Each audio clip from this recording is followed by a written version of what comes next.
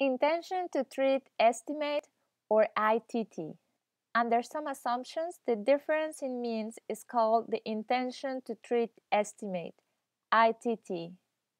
Until now, we have supposed that everyone, 100% of the households in the treatment group, took the credit. They had access to credit through the program. In this image, the household heads became purple because of the treatment. Clearly, no one in the control group, 0%, had access to credit. However, when you offer microcredit, not everyone takes it. Some people don't use the credit. It also happens that some people in the control group are actively looking for credit. They contact, let's say, a local lender, apply for credit, and obtain it. Or sometimes there are ethical issues that bring you to this situation. Suppose that you are evaluating a deworming program.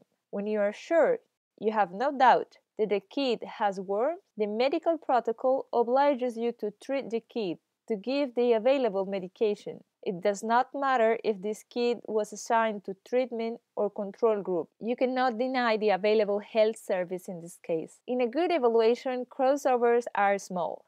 This means that most of the households assigned to the treatment group benefit from the program, and most of the households assigned to the control group do not. Let me introduce a new variable in the follow-up data, D. D is an indicator that takes the value of 1 if a household took credit and 0 if it did not. In our graphic, receiving the treatment D makes household heads purple. Notice that there is a difference between being assigned to treatment and control, that's D, the variable that puts the household randomly into the two circles, and actually obtaining the credit or the program. That's the variable D, which colors the heads on purple. With a double entry table of T and D, we can see that there are 150 households in the control group, T equals 0. 139 did not have access to credit, as it was supposed to be, but 11 households managed to get credit somehow, maybe from a relative or a local lender. Among the 150 households assigned to the treatment group, 135 did get credit as planned.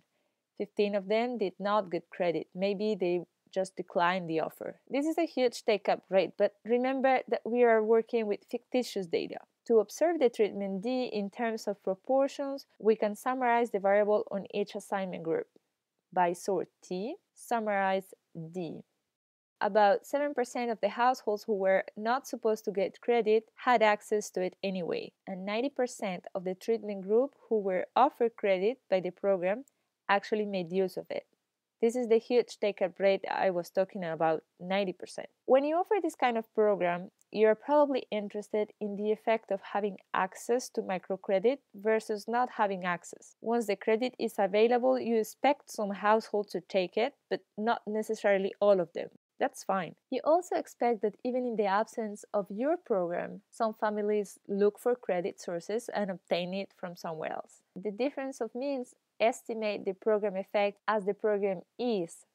In this case, the difference of means that we calculate is called the intention to treat estimate, the ITT. This is the estimated impact of offering credit and is different from the impact of actually obtaining credit versus not obtaining. If you're interested in that measure, you probably want to adjust the randomization process and randomize households that are ready to take credit, that are already looking for it. This type of randomization will be a little bit more difficult to implement in practice though. In conclusion, the ITT gives you an accurate measure of the program effect as it is. The ITT estimate is the difference of means between treatment and control group, and it's 16.8% in our example.